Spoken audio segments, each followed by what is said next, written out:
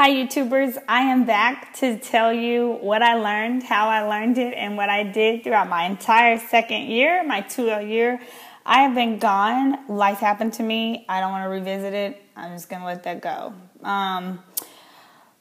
Just so you know, life pretty much crapped on me a little bit my second year. You know how they make law school so difficult, and it's difficult, and it'll be, you know, hard, and hopefully you have unaltered 3 years. No, I did not, but I made it through, so you can too. So that's my first thing to definitely tell you. Even though I've been gone, people have still subscribed to me, so I appreciate your subscriptions, and I thank you for that. If you have also commenting to me, so if you have anything that I'm talking about that you want to elaborate on, or you have questions, please let me know.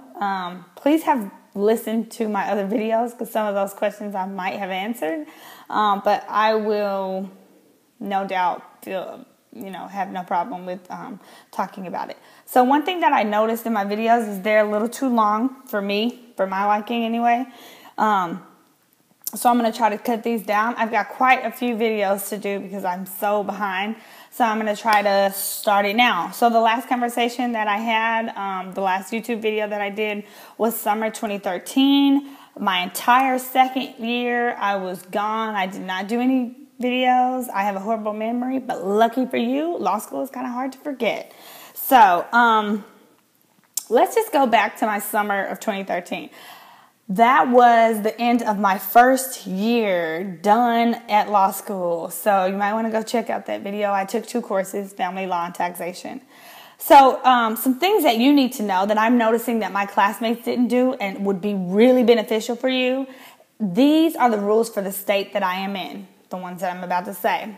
I don't know the rules for the state that you're in, but I'm just saying you might want to check up on some of this stuff. So I did a character and fitness test. Now what that is you will have to submit things like your birth certificate, every job you've ever had for 10 years. For some of us, that's every job you've ever had.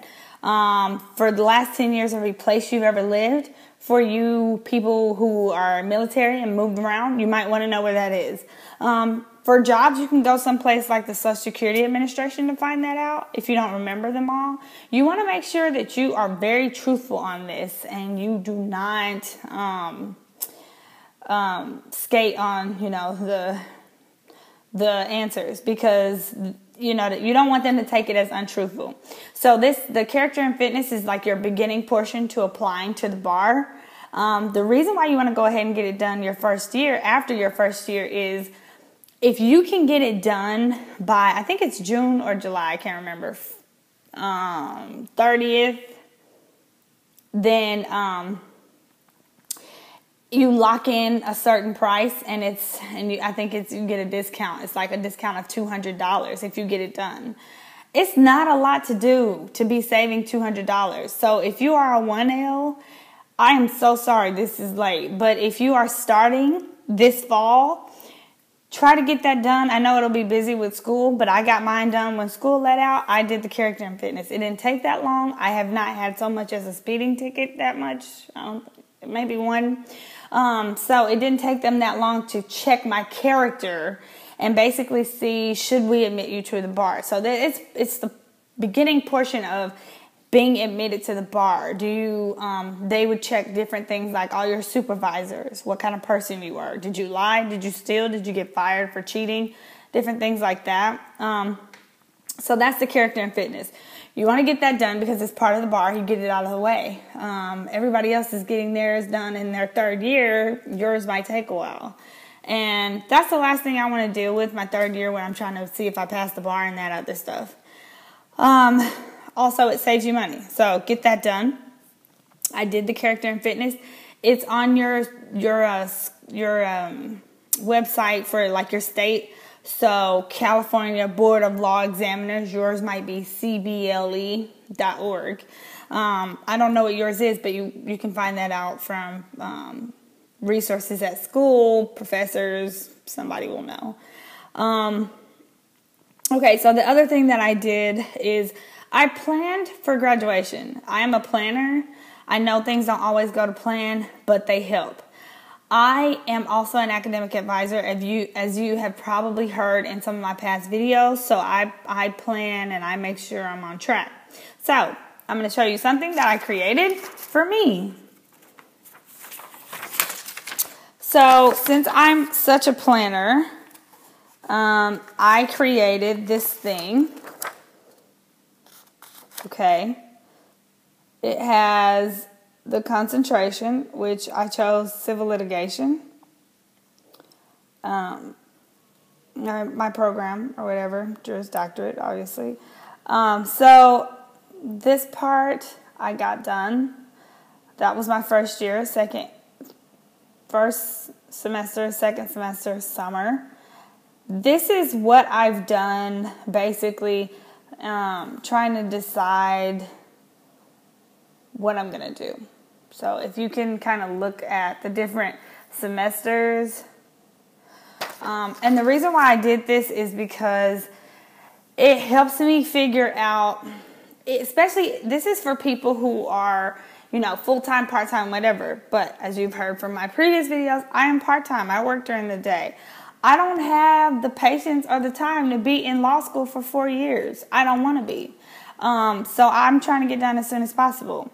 So I figured out that the most that I can do, based on the most that I can do per semester as a part-time student, the most that I can do in the summer, even with exceptions, because you're only supposed to be able to take 6 in the summer, but I, filled out the paperwork to take 7, I can graduate in 3.5. A lot of my classmates are not doing that. Some of those who have chosen to graduate in 3.5 within the last couple of months have to take like 17 hours and do all this crazy stuff because they didn't prepare ahead of time. So it's very important to prepare ahead of time and try to think about what you want to do. I'm not saying you're going to have all these classes down. I did this, but I had to move some classes around on account of they weren't offered that semester. But if you have the system that I have, you can go as a student into your classes and see basically what was offered before. You can kind of look at what was offered. So if you're trying to look at what's going to be offered in fall 2015, look at what's offered in fall 2013 and fall 2014 to make sure you kind of know what's typically offered that semester, because some courses may be every other year. That's pretty much what I did to kind of plan out my courses. The biggest thing was planning out the number of hours that I had to take to graduate. So make sure you do that. Another thing is I decided on my emphasis. So your first year, you pretty much get put into classes. You don't get to pick them. But your second year, at the end of my first year, I kind of decided, am I going to get a general JD? Because that's pretty much what people do. But now an emphasis has become something that you can do. So I want to do nonprofit, but they don't have nonprofit. So I decided to do civil litigation, mainly because if I got to take 91 credit hours, might as well get something else that I can put on my resume out of it. Also because lots of people have told me that civil litigation looks awesome. Get those skills as much as you can. Speaking in front of people and moot court, things like that, you'll learn a little bit more about. So I did that. Anyway, because the school that I'm at didn't have my specific emphasis that I'd like to do, that's why I chose that. If yours has your emphasis, then I would say choose that. But it kind of gives me a well-rounded civil litigation, works everywhere. Okay, so those were the 3 things that I did for the summer. Character and fitness for the bar, planned for graduating. I looked at classes. That took a while. I like time management and planning things, so I'm a little weird like that. You may not like that, but I'm saying you need to do it because it's easier to look back on something and overly plan and be so structured where you have to make changes than to be like, oh crap, if I had known that last semester, I would have took the maximum hours I could have taken. That kind of stuff. And then the third thing was decide on an emphasis. So I will say, I'm going to cut this video short because it's going on 10 minutes now. And my next video is pretty much going to be my first year, or my first semester of my second year.